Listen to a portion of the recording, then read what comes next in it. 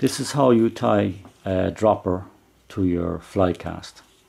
So you have 9 foot of line, so you're tying a dropper, so you come 4.5 feet from the end of the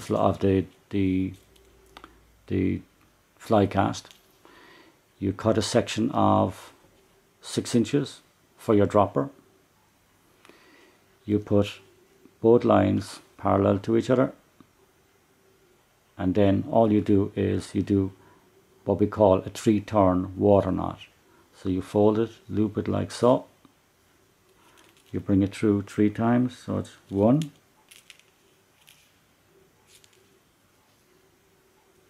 2, and 3. That's both lines being brought through 3 times. Now you hold the 2 tag ends here, nice and tight. Put your finger in, pull the lines tight together, and just before you tighten up, moisten the loop, and then bring them really tight. Now the shorter tag is the one pointing towards your rod. The longer tag is your dropper. So what we do is you just snip off the short tag, and there you go, a nice dropper. Stands out beautifully.